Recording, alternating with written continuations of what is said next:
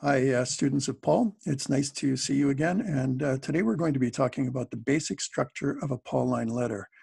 Um, it's important that we actually know something about the structure of a Pauline letter. And why is that so? Because structure tells us something about what a letter is designed to do. Structure of anything tells us about what something is designed to do. If you're studying animals and the animal has fins, well, you know where it's designed to live. If it has wings, you know something else about where it's designed to live. Likewise, in terms of Pauline letters, once we know something about the structure of a Pauline letter, then we know something. We can read more about what it's designed to do. Without further ado, let's go into the basic structure of a Pauline letter. It may be news to you to know that Paul's letters, almost all of the undisputed Pauline letters in the New Testament, the 7 undisputed letters, all follow roughly the same pattern. And let's take a look at that. The following slides contain a breakdown of a typical, in quotation marks, Pauline letter. So the basics. Paul's letters were not unusual in their form. Paul did not invent the letter style that we see in the New Testament. Now, he may have perfected or invented or borrowed certain parts of it from the early Jesus movement. But in general, the letters follow a fairly standard pattern, as we will know from comparing them to other first century letters, like the kind that have been found in Oxyrhynchus in Alexandria, Egypt, other first century letters. So the basics. Paul's letters were not unusual in their form. They followed a fairly standard first century pattern and style with some differences. Paul's letters were often penned by a scribe. So that's another thing that a lot of people who are brand new to Paul may not realize. Paul did not write his own letters. Again, that's not that unusual. Paul used a scribe, which in the ancient world was called an amanuensis, or a scribe. Often that scribe, in many cases, a scribe would have been a slave. An educated slave. Sometimes slaves were more educated than their masters the enslaved persons were more educated than their masters in the Roman Empire. But in Paul's case, probably most often this would have been a colleague, maybe somebody to whom Paul was mentor, and that would be the scribe or the amanuensis. And quite often that person would also deliver the letter. And that brings up the next point. Paul's letters were written to be performed. That's something else that we just don't know. We live in a culture of reading. Now that's changing actually in the 21st century, where we're going back to orality and the digital world. But Paul's letters were written to be performed, not to be read individually and silently. And the common reason for that is that most people in the first century could not read. So Paul was not writing for somebody to sit down and read it by the lamplight. Paul's letters were written to be performed. And that, again, was common in the first century. We don't have the verbal instructions with which he coached the messengers. And that's too bad, because those verbal instructions probably they would have told us so much more about these letters if we knew that at one point when Paul says, and when you say, don't take each other to court, look over to the right-hand corner of the room and look at these people. I mean, Paul probably said that to his messenger. But we don't have those verbal instructions anymore, and it's really too bad. It would give us even more context. Paul's letters were written to be performed. We don't have those verbal instructions. His audience received his letters orally, almost certainly in every case. Maybe Philemon, perhaps not completely, but even in the case of Philemon, which was written for an individual, it was probably read out in front of a household.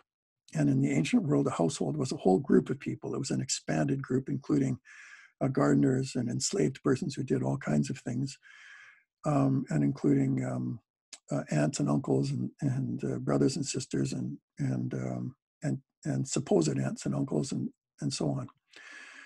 Paul employed rhetorical techniques. So what does this mean? In Paul's letters, not only does he follow a standard format of how he orders things, but he also employs a standard way of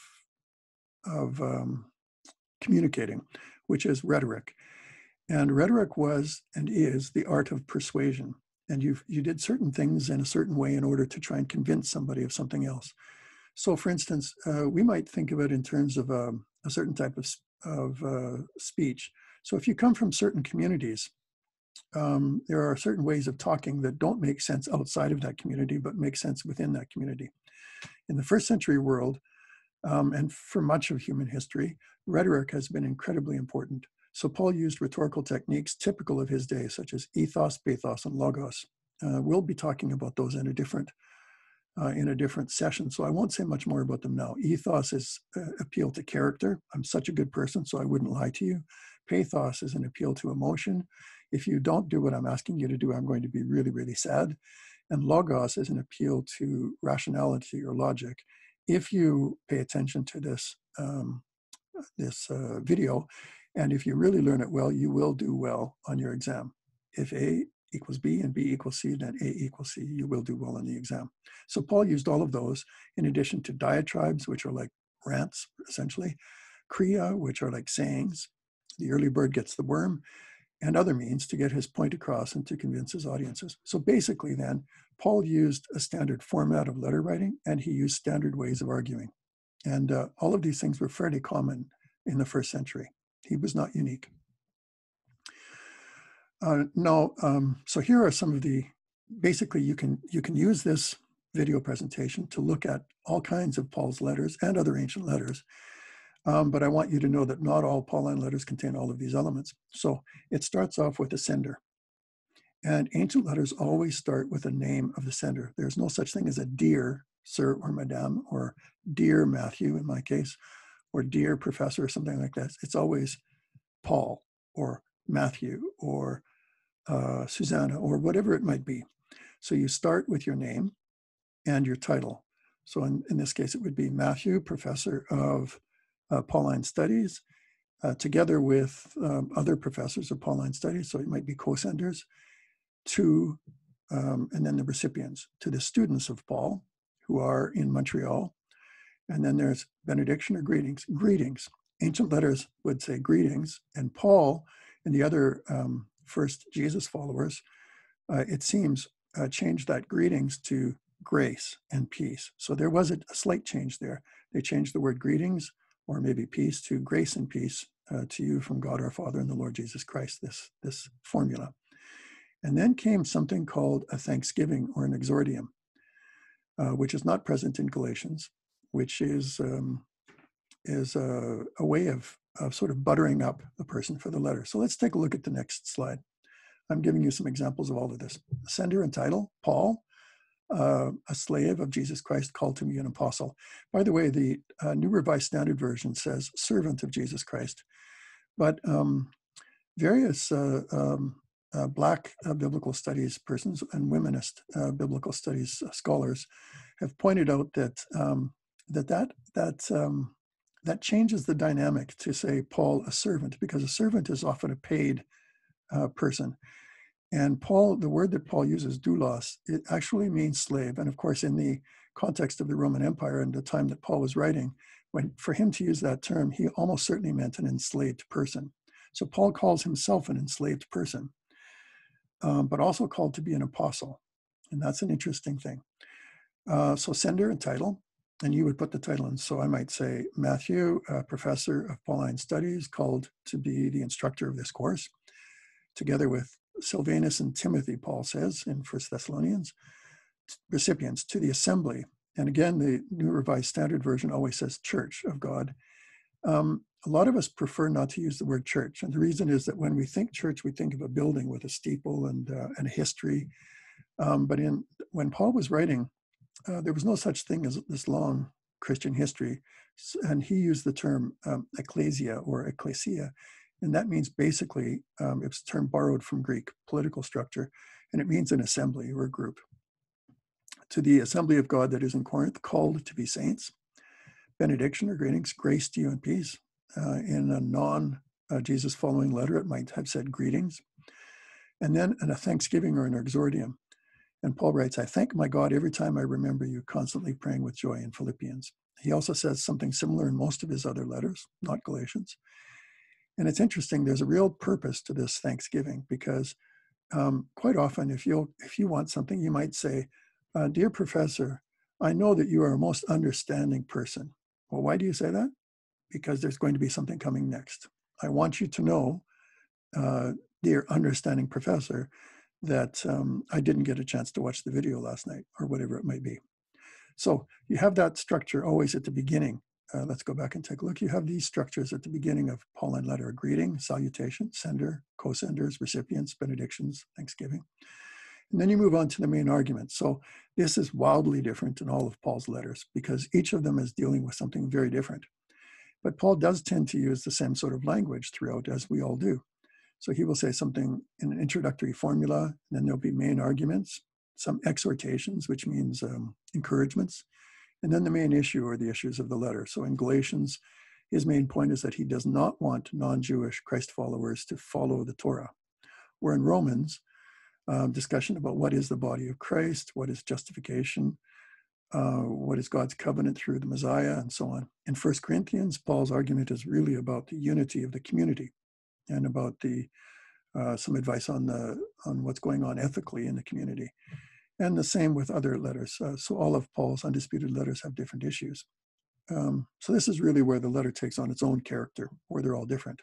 So you've got the introduction, then you've got the main body of the letter. And the main arguments, the main kind of language that Paul uses in the introductory formula. So Philippians, I want you to know, beloved. Now I appeal to you, or I am astonished. Paul uses these kinds of terms more than once, quite often. Then his main arguments, initial exhortations, I appeal that all of you be in agreement in 1 Corinthians. If anyone proclaims to you a gospel contrary to what you received, let that person be cursed. That is really a formal curse, which is, again, was not unusual in the ancient world and still happens in our world in some places where there's a sort of formal putting a curse on something. And Paul does that several times in his letters. We just don't always recognize it because of our 21st century Western context.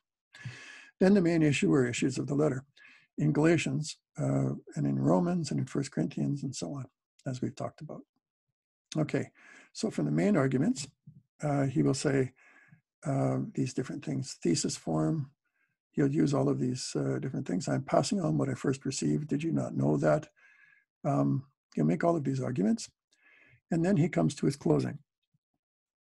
And now this is interesting too, because again, you've got a fairly standard opening and a fairly standard closing, and it's in between that you get the meat and the real differences between each of the Pauline letters. But the openings are fairly similar and the closings are quite similar. And they often have some of these ingredients. So they'll have a personal signature. Paul will write, see with what large letters I am writing. Now, again, it says a couple of things. One is, it's interesting, nobody signed. There was never a signature at the end of an ancient letter. In other words, it didn't say, yours truly, Apostle Paul. No such thing in the ancient world. Instead, what people did was that they would have the amanuensis, or the scribe, who would be writing down what they dictated. And then they would grab the pen or the nib, and they would write just one sentence. And so Paul wrote, in one case, see with what large letters I'm writing when I write with my own hand, which might mean that he was, had bad eyesight. It might mean he wasn't such a great writer. I'm not sure, but he writes that one little sentence so that you can look at the letter and go, oh yeah, that's Paul's handwriting. Now, why did you do that? To authenticate that it really was from you, which means that in the first century, it was known that there were forgeries from time to time. Also, in the closing of a Pauline letter would be personal greetings to others. Greet Phoebe, greet Stephanos, and so on and on. Then there's something called the apostolic parousia, which simply means plans to come see you. I expect to be with you soon, or prepare for my arrival. In Philemon, he says, prepare a room for me. In Romans, this comes also at the beginning, and other practical matters like that. And then sometimes at the closing of a Pauline letter, you get formulaic blessings and curses. Let anyone who be accursed who has no love for the Lord. That's 1 Corinthians, the end of 1 Corinthians chapter 16. Sometimes there's a kiss of peace. Give each other a kiss of peace from me.